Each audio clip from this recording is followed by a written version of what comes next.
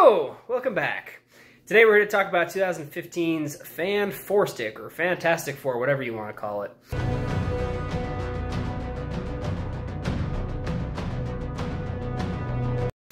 Listen, I was unprepared for how horrible this movie was going to be. It was the first time watching it. I heard nothing but bad things about it.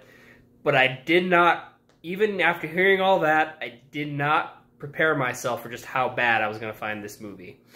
So let's just kick it off with the plot and story. And the fact of the matter is, they didn't really have one that was cohesive. So first of all, they start off by digging like way into Origins. So like Reed Richards is in 3rd grade Origins, and so is Ben. Although Ben is just kind of a side character in this one. He doesn't really have anything to do for no reason. We'll talk about that later. But yeah, so like they're both in 3rd grade, and then they're at a science fair when they're older, and then eventually they get promoted into like this science club where they're trying to build a portal to another dimension. And all that, you know, if they continued with that, could have been okay, probably. But the thing is, they didn't stay with that. They did this thing where they make the portal to another dimension, and then they get infected with some green ooze that gives them superpowers, inexplicably, and then it stops. And then it jumps like 5 years into the future. How many years into the future? Like several. Several, yeah. No, because he's graduating high school, so like 10 years. Yeah, it was like 10 years into the future, and it skips the whole origin of like how they learn to use their powers, where the powers are, all these things. So like the origin story, if you're going to watch an origin movie, the things that you actually care about from an origin movie you don't get skipped, and you get a bunch of other origins like, oh, did you know that Johnny Storm is a really big race car guy? Yeah, he's been just racing. And it's like, I didn't, but I don't think I care. Yeah. So, and then they jump forward, and then they're already superpowered beings who've been working for the government for a long time. And then like Reed Richards has disappeared because he was scared of being part of that. And then they find him, and then they build a portal, and then it just rushes this finale that makes no sense, then it's over. Yeah. So really, the story is not cohesive at all. No, the pacing in this movie is all over the place. Because, like, you start in 3rd grade for whatever reason, right? And that's fine. And then the power goes out, and then they're like, oh, now they're in high school. And, like, look, I don't need to see them growing up, but I also didn't need to see them in 3rd grade. No. Okay? Now, your understanding is that for, like, 10 years, Ben has been working with Reed Richards on this project, right? Right. And then at some random high school science fair, was it Sue Storm? That, like, her dad comes her, like, NASA dad or whatever. Yeah, and recruits Reed Richards, but not Ben. Ben has been here the whole time. And so she's like, yeah, no, we want Reed for sure. And Ben's like, okay, I guess I'll go disappear away off camera for the rest of the movie. And then they fast forward to him being there, and then they start working, right? And you get a brief introduction to Victor Von Doom, who, like, arguably is one of the more interesting characters in the Fantastic Four storyline. Right, yeah. But not in this movie. No. We'll get to there in the characters, but I mean, you get a brief introduction there, and then they get teleported to this planet, and then they get teleported back. All except for Victor Von Doom, Von Doom, who falls into the green liquid. Yeah. And then you're like, I don't know, 3-5 years later, and they have the worst CGI I've ever seen with Reed Richards trying to hide his face. Oh, that was really bad. And like, the only thing that I wanted to see as far as origin stories was the thing being a military weapon. And you don't get to see it. That's the only cool thing that they did, and they didn't even show it. Well, and the villain of the movie was dead for all of it, really. Until the final fight, which comes out of nowhere. Yeah, it comes out of nowhere, and it makes no sense because we find out, so he's brought back to planet Earth because they find out he's alive, and they're trying to help him. And then he's like, no, I just want to go back to my planet. It's my new home now. Yeah, and they say no for some reason. And they say no, and they refuse to let him go, so he starts killing them.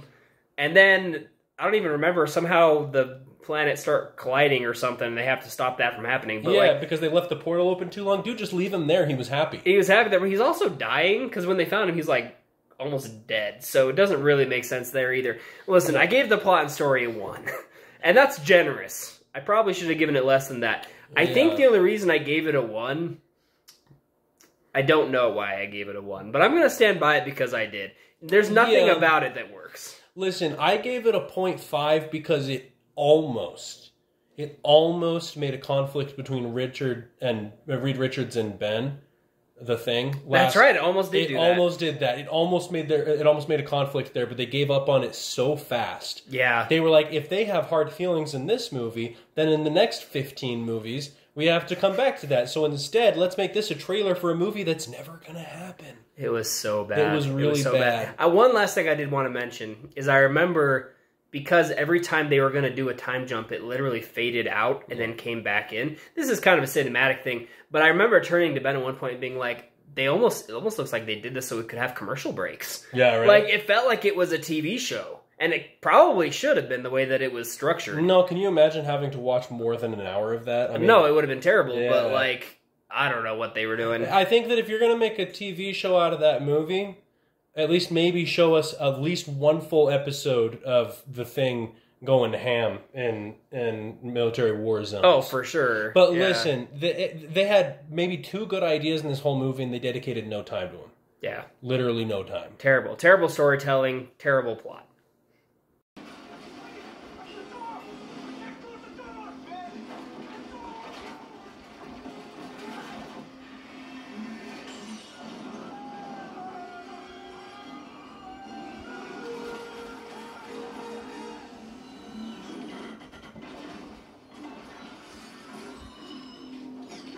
The acting in this movie was pretty bad for the most part. I gave one... So, I think that Michael B. Jordan did a good job, and I think that Michael B. Jordan's dad did a good job. But other than that, the acting was, like, okay at the very best. For the most part, it was just kind of forgettable. But the characters were atrocious. They, like, unforgivable. Like... Okay, so as an example, Reed Richards is the smartest man in the universe, and that's how he's known in Marvel Comics. But you have Reed Richards, and then apparently he's not as smart as Victor Von Doom. Now, I'm okay with that to an extent. I mean, it kind of takes away the one thing that Reed Richards has going for him. But in doing that, they also ruined Victor Von Doom's character by making him...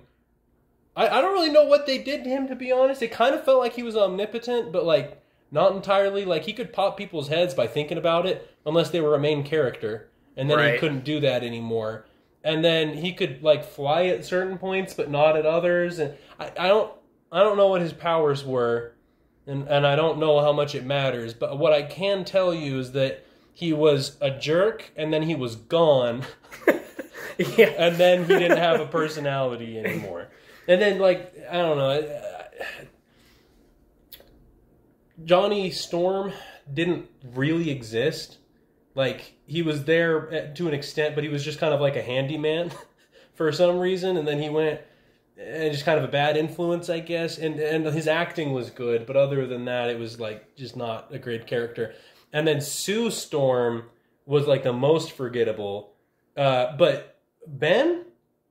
The man had, like, the screen time where you would have been like, oh, he should be a main character, but they treated him like he was in the background the whole time. Yeah. Like, they talk about him. But he's not there. But he's not there, and he barely has any lines, and that actor actually could have been okay. Yeah.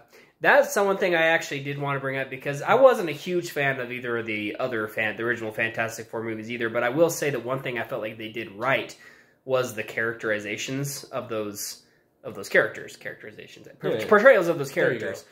Ben, especially, the Thing in the original Fantastic Four movie stole the show because he was the most interesting character, and in this one he could have been, but they didn't use him. He was just kind of there, and I felt like Johnny Storm, like all of the actors, I felt like had the potential to be good for what they were given. I didn't have an issue with the acting at all, really. The problems that I was having was the lack of characters that they brought into the... What am I trying to say here? The lack of characterization they did with these characters. Like lack of personality. Yeah, like they were all so bland. Yeah. And they all had no real motivation for doing what they were doing. Sue Storm actually is another one that bothered me because in the originals, she was smart. Like, she was an incredibly smart woman, but she was also... The difference between her and Reed Richards is she had more warmth about her. Mm-hmm. She cared about people. She wanted to be there for people. And Reed Richards, it's not like he didn't like people, but he didn't know how to interact with people. Right. He was too smart to be able to... Yeah, he was too smart to be able to do that. In this one, they made Sue Storm just as awkward as him. And because he was already there, and she just kind of was there to be somewhat of a flirty love interest... Mm-hmm. They didn't give her enough to do to really shine. And she wasn't even there when they got their powers. Right, yeah. Like, they all went to space. She just kind of walked into the room. And she walked into the room and somehow got powers from that. So, yeah, I was really not a fan with this. I gave it a 2, mainly to give the actors credit for trying and being given this load of crap to work with. But, I mean, man, it just really was, it was not good. Yeah, I also gave it a 2 for the same reason. You could tell that some of the actors... were trying, and I can't tell them. I can't tell you that this is like a passion project of any of these people. But I mean, it did feel like they weren't just there for a paycheck. It did feel like they at least wanted to make a good movie, and then they just failed on every possible, every possibility, everything it could have done wrong. It did, and I really feel like. It kind of felt like watching these characters kind of felt like eating a bowl of just white rice with nothing in it. Mm-hmm. You know, it's just like it got what you needed to get done. Like, you wanted to watch a movie or you wanted to eat, but at what cost? Because all you did was eat a bowl of white rice. That's probably a bad analogy. I don't care. I'm sticking with it. It's a bowl of white rice. It was just bland. It was so bland. Yeah. It's just like ours. But expensive. Guys, this is Ben. Hey, what's up? You was Lucky Charm?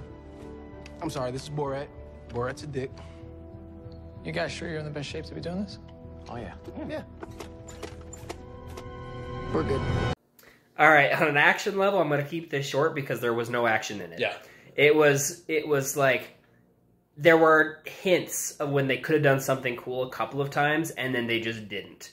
Like, I remember when they sent Ben over to try to find Reed Richards, because they found out where he was, but they wanted Ben to bring him in, and it looked like he and Reed Richards were going to have a fight, and I was like, this could actually be interesting. Yeah, or at least any amount of conflict. Yeah, and then, like, it ended in 2 seconds. Like, I don't know if he got hit. I don't remember how it ended, but they knocked him out somehow, and that was it.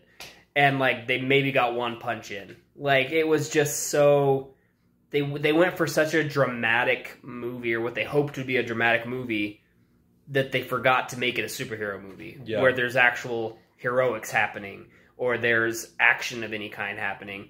There wasn't... I remember searching as I was watching this movie, I'm like, there's no action. And then there wasn't the very final battle, where they were, like, trying to stop the portal from happening, but that didn't make any sense. Right. So, and at that point, I was like, I'm just so lost right now, I can't even give this points. Yeah. And I don't remember that action being all that interesting either. So, it was just, I gave it a 0, straight up 0. There just was not action in this movie. Right.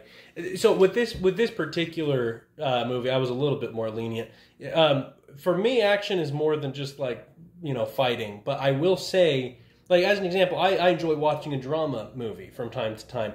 But this movie isn't like a drama movie because there's no conflict at all. No. The whole first, like, hour and a half of this hour and 40-minute movie is nothing. Mm-hmm. There's no conflict. The closest that they get to conflict is when they're building the portal.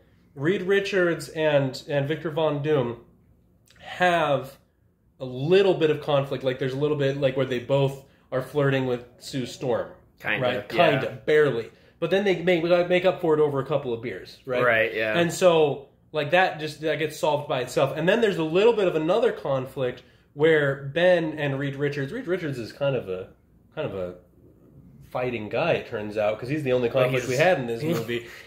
Where Ben is irritating at the very least. Yeah, well, so Ben was upset with Reed Richards for running off and leaving them all to be experimented on, or whatever. And rightfully so. Yeah, and fair enough. And also, he dragged him into there, like he didn't need to go to. Well, and he said, "I'm going to fix this," right before he ran away and proceeded not to do anything. Yeah, and then proceeded to not do. That was another issue I had. It made him very unlikable because he was like, "I'm going to fix this," and if he had been like trying to work on a way to do that the whole time he'd been missing, that would have made somewhat of a resolution in my mind, but the fact that he was literally just hiding made him very unlikable. Yeah. Anyway, exactly. So, I mean, as far as that goes, there's like hardly any conflict even. Like nothing you could even call action. Right. Until the very last scene. And even though a scene made no sense, I am going to give it a point. Because watching Von Doom, like, kind of horror mode walk through the halls while lights get turned off and heads explode, kind of sick. Kind of sick. Kind of takes you back a little because you're not expecting it at all. Right, because imagine watching The Notebook minus all of the relationship drama, so it's just, you know, nothing, I guess. And then at the end, heads start exploding, you know? Yeah, you're like, whoa, where did this come from? Right, so I guess what my point is it was kind of tight, and it was kind of nice to have something to look at. Because the whole movie, if you were staring at paint dry, it would have been just as interesting. Right. So, you know, I'm going to give it exactly 0.5 for heads exploding. For 0.5% of the people that I care about being there still. Okay. So, this is where you've been hiding out. Wait, stop. Okay, let me explain. Why? I'm no good to you, to anyone. This is all my fault. That we can agree on. Cinematically, this movie was awful. I think I already mentioned that the CGI... Now, listen. When a movie is dated, I don't take points off for its CGI. All right? Because they did what they could. You know? This movie came out in 2015. The CGI was fully in effect. I'm pretty sure that this movie came out around the same year as Star Wars The Force Awakens. Same year. The same year as The Force Awakens. And The Force Awakens, say what you will about The Force Awakens, it looks pretty good. Yeah. It looked pretty good. They knew how to do CGI by 2015. In fact, other movies that we've already reviewed had better Did a CGI. lot better. Yeah, I mean, I honestly think that there are movies that were made in the 90s that looked better than this movie, okay? Now, so visually, extremely unappealing, okay? But the other thing, and I think that that this is just as important, when you're talking about cinematics, you're also talking about writing. And the thing is that we already docked a bunch of points from story for writing, but I feel like you got to dock a few more here. Because, you know, we talked about the bad pacing. Well, that's partly the mistake of the director, right, as well as the writing. I mean, you've got all kinds of mistakes made here that didn't need to be made. And I just feel like they could have done so much better. I am, however, a little bit, I'm going to forgive it just a little bit, because the soundtrack was pleasant. It wasn't, like, great, but those guys were there to actually do a good job, unlike it seems like anybody else on the project. So I did give the cinematics a 1 just for the music. And see, for me, I don't really have anything else to add to that because, like Ben said, the CGI would look terrible. Reed Richards was gross when he stretched, and the way he, like, contorted his face to look different was really gross looking, and Ben looked about as fake as you can get, and Victor Von Doom looked terrible. The costume design was really bland too, because like I think in the comics and in the original ones, they wore blue, right? That was their costume set. I think they swapped it for black in this one, or at least like a navy, or really like dark blue, and so it was like that's not as nearly as colorful, which I guess matches the tone of the movie because it was really bleak and boring. Yeah. But they should have just made it beige. The whole movie. It's been a beige screen. Oh gosh, yeah. So I gave the cinematics a 0.5. I just think that it was really abysmal with what they did. And the transitions, like I said, every time it jumped, it was fade, fade, fade, fade. Yeah, they couldn't even get the transition. I know. I'm like, it was reminiscent a little bit of Hulk 2003 with the extent of like the transitions and the weird way of doing things. It wasn't that weird like Hulk was, but it was just really terribly done. Yeah. So, yeah, you know, you don't need to have iMovie effect for your transitions. You can just cut to the next scene. Right. I just a little advice for all of you future directors out there. Oh, man.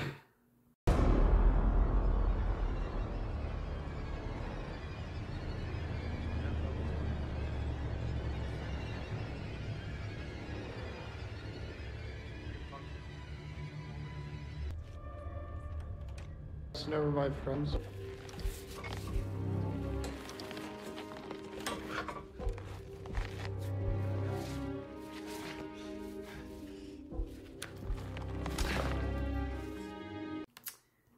On an entertainment scale, it wasn't. Yeah. I will say, having this being the one and only time I've ever seen it, I was almost enjoying how much I was disliking it. That was the one thing I can say about it, is like there are some movies that are so bad that it's almost fun to watch the first time just to like see how bad it's going to get. And I think that is about the best thing I can say about it on an entertainment scale. I think there's nothing interesting about it. It doesn't have enough of an actual narrative to like hook you in any way. There's no action sequences to make you have eye candy to eat popcorn to. Mm-hmm. The characters aren't interesting in any way.